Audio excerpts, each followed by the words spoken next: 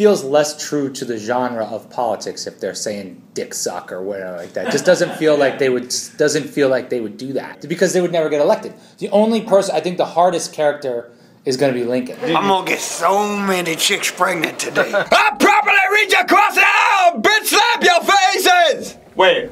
So I'm battling Mitt Romney today, which should be a cinch because he's a stiff. I mean, look at him.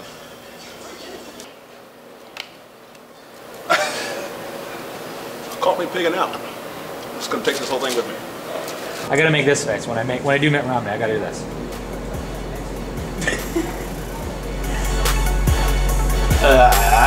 Today, Jay-Z, what are you saying? I was late today. I made Pete late because some asshole in the White House got the unemployment rate down below 8%, and I had originally wrote a lyric that said, You haven't even brought the unemployment rate below 8%? I mean, can't people just go without a job for a couple of more days so we can get the damn lyric in? Oh yeah, well you're stupid. You're stupid. Nuh-uh.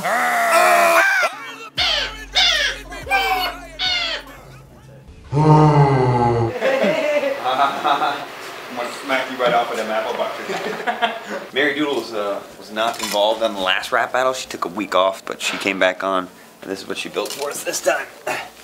These are the eagle claws that'll be dragging Lincoln. I am the power invested in me by the giant bald bird. The president shall not be the shiniest of two turds. Anyone from history can enter any rap battle at any time, as long as they do it upon a winged beast. I'm the people, by the people, for the people, eagle!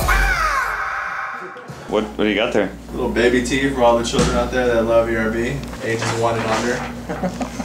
That's me, sitting with these babies on my lap. And that's the ERB.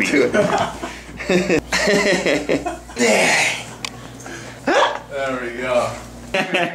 What size is that? Fucking boob.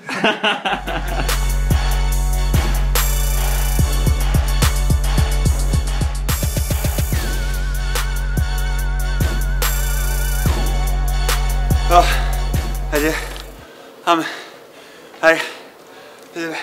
off me! Get off me! Ah!